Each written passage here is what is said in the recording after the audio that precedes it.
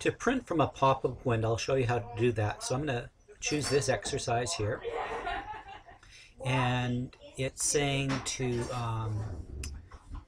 go to that, this exercise and do Actividad 1 and 2 and then print to a PDF file. Let me show you how to do that. So I'm going to go to the exercise.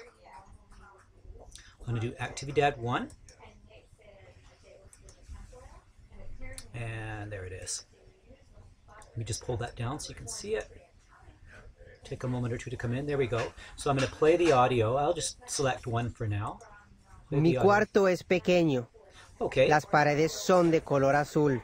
Okay, I know that's this one, and it says it's correct.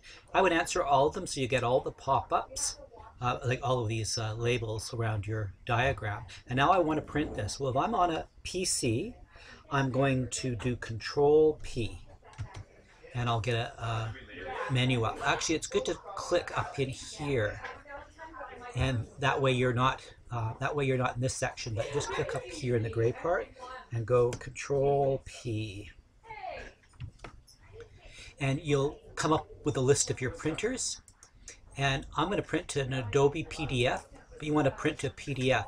And if you don't have Adobe PDF there's on the assignment, let me just see if I can find on the assignment,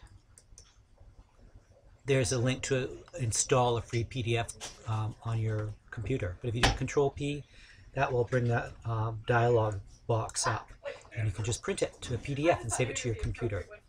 Okay, I hope that helps. If not, let me know, and I'll see what else I can help you over the phone, perhaps.